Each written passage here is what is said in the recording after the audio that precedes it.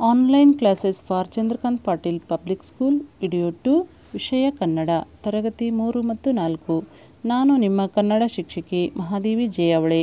ನಾನು ಇಂದು ಕನ್ನಡ ವಿಷಯದ ಬಗ್ಗೆ ಪಾಠವನ್ನು ಮಾಡುತ್ತಿದ್ದೇನೆ. ಇಂದಿನ ಪಾಠದ ಶೀರ್ಷಿಕೆ ಕಾಗುಣಿತಾಕ್ಷರಗಳು. ಮಕ್ಕಳೇ, ನಾನು ಈಗಾಗಲೇ ಮೊದಲನೇ ವಿಡಿಯೋ 1ರಲ್ಲಿ ಕನ್ನಡ ವರ್ಣಮಾಲೆಯ ಬಗ್ಗೆ ಬೋಧಿಸಿದ್ದೇನೆ. ಅದಕ್ಕೆ ಸಂಬಂಧಿಸಿದ ಹಾಗೆ ಇಂದು ಕೂಡ ಕಾಗುಣಿತಾಕ್ಷರಗಳ ಬಗ್ಗೆ ಪಾಠವನ್ನು ಮಾಡುತ್ತೇನೆ. ಗಮನಿಸಿ ಮಕ್ಕಳೇ. ಕಾಗುಣಿತಾಕ್ಷರಗಳು ಅಂದರೆ ವ್ಯಂಜನಗಳಿಗೆ ಸ್ವರಗಳು ಸೇರಿದರೆ ಗುಣಿತಾಕ್ಷರಗಳಾಗುತ್ತವೆ. ಉದಾಹರಣೆಗೆ ವ್ಯಂಜನಗಳು ಪ್ಲಸ್ ಸ್ವರಗಳು = ಗುಣಿತಾಕ್ಷರಗಳು. ಅವು ಈ ರೀತಿಯಾಗಿವೆ: ಕ ಪ್ಲಸ್ ಅ ಕ, ಕ ಪ್ಲಸ್ ಆ ಕ, ಕ ಪ್ಲಸ್ ಇ ಕಿ, ಕ ಪ್ಲಸ್ ಈ ಕಿ, ಕ ಪ್ಲಸ್ ಉ ಕು, ಕ ಪ್ಲಸ್ ಉ ಕು, ಕ ಪ್ಲಸ್ ರು ಕೃ, ಕ ಪ್ಲಸ್ ಎ ಕೆ, ಕ ಪ್ಲಸ್ ಎ ಕೆ, ಕ ಪ್ಲಸ್ ಐ ಕೈ, ಕ ಪ್ಲಸ್ ಓ ಕೋ, ಕ ಪ್ಲಸ್ ಓ ಕೋ, ಕ ಪ್ಲಸ್ ಔ ಕೌ, ಕ ಪ್ಲಸ್ ಅಂ ಕಂ, ಕ ಪ್ಲಸ್ ಅಹ ಕಹ. ಹೀಗೆ ಇದೇ ರೀತಿ ಮುಂದಿನ ಗುಣಿತಾಕ್ಷರಗಳನ್ನು ನೀವು ಕಲಿಯಬೇಕಾಗುತ್ತದೆ ಮಕ್ಕಳೇ. ಇನ್ನು ಮುಂದಿನ ಅಭ್ಯಾಸಕ್ಕೆ ನಾವು ಹೋಗುವುದಾದರೆ ಸಂಯುಕ್ತಾಕ್ಷರ. ಸಂಯುಕ್ತಾಕ್ಷರಗಳಿಗೆ ಒತ್ತಕ್ಷರಗಳಂತಲೂ ಕೂಡ ಕರೆಯುತ್ತಾರೆ. ಸಂಯುಕ್ತಾಕ್ಷರ ಎಂದರೆ ನಡುವೆ ಸ್ವರವಿಲ್ಲದೆ 2 ಅಥವಾ 3 ವ್ಯಂಜನಗಳಿದ್ದು ಅವುಗಳ ಮುಂದೆ ಸ್ವರವು ಸೇರಿದ ಅಕ್ಷರಗಳನ್ನು ಸಂಯುಕ್ತಾಕ್ಷರ ಎಂದು ಕರೆಯುತ್ತಾರೆ. ವ್ಯಂಜನಗಳಿಗೆ ವ್ಯಂಜನಗಳು ಸೇರಿದರೆ ಸಂಯುಕ್ತಾಕ್ಷರಗಳಾಗುತ್ತವೆ. ಇವುಗಳಲ್ಲಿ 2 ಪ್ರಕಾರ: ಸಜಾತಿಯ ಸಂಯುಕ್ತಾಕ್ಷರ ಮತ್ತು ವಿಜಾತಿಯ ಸಂಯುಕ್ತಾಕ್ಷರ. ಸಜಾತಿಯ ಸಂಯುಕ್ತಾಕ್ಷರಗಳನ್ನು ನೋಡುವುದಾದರೆ ಒಂದೇ ಜಾತಿಯ ವ್ಯಂಜನಗಳು ಸೇರಿ ಆಗುವ ಅಕ್ಷರಗಳಿಗೆ ಸಜಾತಿಯ ಸಂಯುಕ್ತಾಕ್ಷರಗಳು ಎನ್ನುವರು. ವ್ಯಂಜನ ಪ್ಲಸ್ ಸ್ವರ. ಉದಾಹರಣೆಗೆ ತುಪ್ಪ.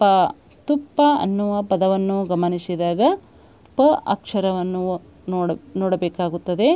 ಅಂದರೆ ಪ ಪ ಪ ವ್ಯಂಜನಾಕ್ಷರಕ್ಕೆ ಅದರದೇ ಆದಂತಹ ಇನ್ನೊಂದು ವ್ಯಂಜನ ಒತ್ತಕ್ಷರ ಆಗಿರುವುದನ್ನು ನಾವು ಗಮನಿಸಬೇಕು.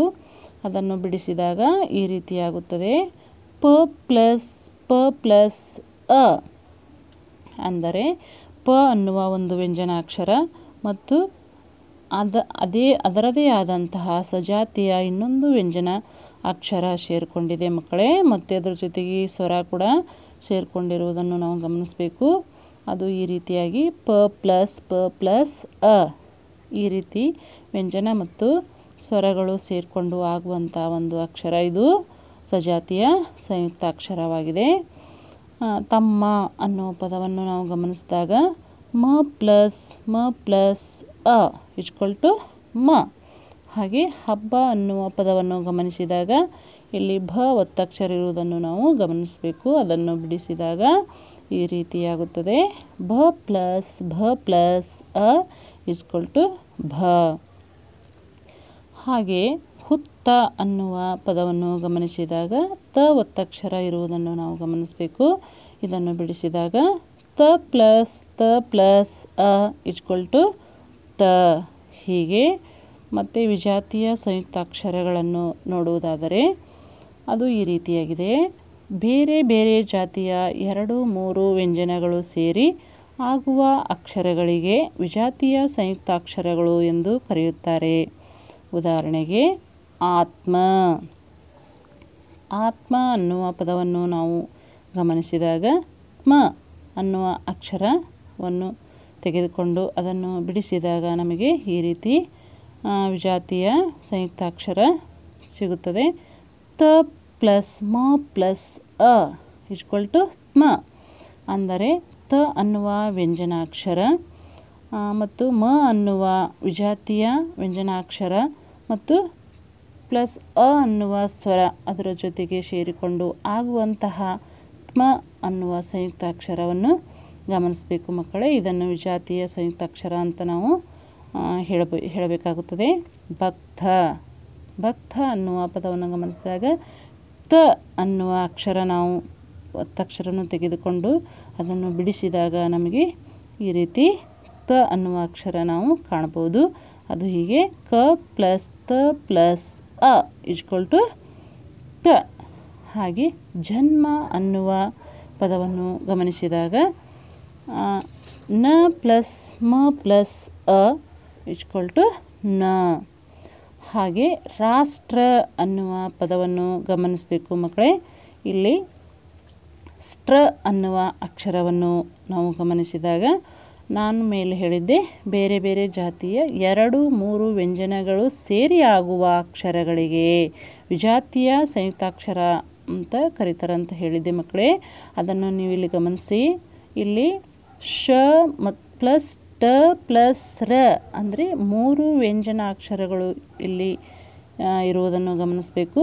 ಅದರ ಜೊತೆಗೆ ಪ್ಲಸ್ ಸ್ವರ ಕೂಡ ಸೇರಿಕೊಂಡಿದೆ. ಇದು ಸೇರಿಕೊಂಡು ಆಗುವಂಥ ಅಕ್ಷರ ಸ್ಟ್ರ. ಇದನ್ನು ವಿಜಾತಿಯ ಸಂಯುಕ್ತಾಕ್ಷರ ಅಂತ ನಾವು ಹೇಳ್ಬೋದು. ಗಮನಿಸಿ ಮಕ್ಕಳೇ, ಒತ್ತಕ್ಷರಗಳಲ್ಲಿ ವ್ಯಂಜನಗಳು ಮಾತ್ರ ಒತ್ತು ಆಗುತ್ತವೆ, ಸ್ವರಗಳು ಒತ್ತು ಆಗುವುದಿಲ್ಲ. ಮಕ್ಕಳೇ ಮುಂದೆ ನೋಡಿ, ಒತ್ತಕ್ಷರಗಳನ್ನು ವಿಭಜಿಸಿ ಬರೆಯುವ ಕ್ರಮ. ಅಂದರೆ ನಾವು ಇಷ್ಟೊತ್ತು ಒಂದು ಒತ್ತಕ್ಷರ ಮಾತ್ರ ಬಿಡಿಸಿ ಬರೆದಿರುವುದನ್ನು ನೋಡಿದ್ದೀವಿ. ಈಗ ಒಂದು ಪದವನ್ನು ಯಾವ ರೀತಿ ಬಿಡಿಸಬೇಕು ಅನ್ನೋದನ್ನು ಇಲ್ಲಿ ನೋಡೋಣ. ಕನ್ನಡ ಅನ್ನುವ ಪದ ಇದೆ. ಅದರಲ್ಲಿ ಕ ಅಕ್ಷರ ಬಿಡಿಸಿದಾಗ ಕ ಪ್ಲಸ್ ಅ ಮತ್ತು ನ ಇಲ್ಲಿ ಒತ್ತಕ್ಷರ ಇರುವುದನ್ನು ಗಮನಿಸಬೇಕು. ನ ಪ್ಲಸ್ ನ ಪ್ಲಸ್ ಅ. ಅದೇ ರೀತಿ ಡ ಅಕ್ಷರ ಬಿಡಿಸಿದಾಗ ಡ ಪ್ಲಸ್ ಅ ಆಗುತ್ತದೆ. ಹಾಗೆ ಗುಬ್ಬಿ ಗ ಪ್ಲಸ್ ಉ ಬ ಪ್ಲಸ್ ಬ ಪ್ಲಸ್ ಇ ಗುಬ್ಬಿ. ಹಾಗೆ ಕಣ್ಣು ಕ ಪ್ಲಸ್ ಅ ನ ಪ್ಲಸ್ ಉ ಕಣ್ಣು. ಹೀಗೆ ನಾವು ಪದಗಳನ್ನು ಬಿಡಿಸುವುದನ್ನು ಕಲಿಯಬೇಕಾಗುತ್ತದೆ ಮಕ್ಕಳೇ. ನೀವು ಕಲ್ತ್ಕೊಂಡಿರಿ ಅಂತ ಅಂದ್ಕೊಂಡಿದ್ದೀನಿ. ಈ ಪಾಠಕ್ಕೆ ಸಂಬಂಧಿಸಿದಂತೆ ಕಾರ್ಯಯೋಜನೆ 2ರಲ್ಲಿ ಪ್ರಶ್ನೆಗಳನ್ನು ಕೊಡಲಾಗಿದೆ. ಸರಿಯಾಗಿ ಓದಿ ಉತ್ತರಿಸಿ. ಧನ್ಯವಾದಗಳು.